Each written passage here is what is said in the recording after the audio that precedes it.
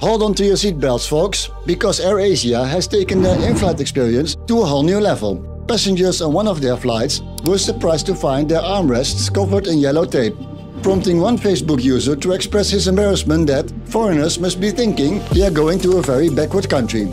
But fear not, according to AirAsia, this was just a temporary measure to give the cabin a little makeover.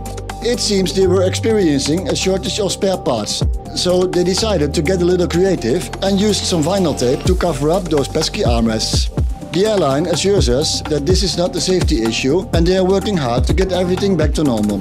Spare parts have finally arrived after what must have been a wild goose chase, and repairs are currently underway. It's not every day that you get to fly on a plane that looks like it's been decorated by a kindergartner. But hey, AirAsia knows how to keep things interesting, right? Who needs boring old armrests when you can have ones covered in bright yellow tape?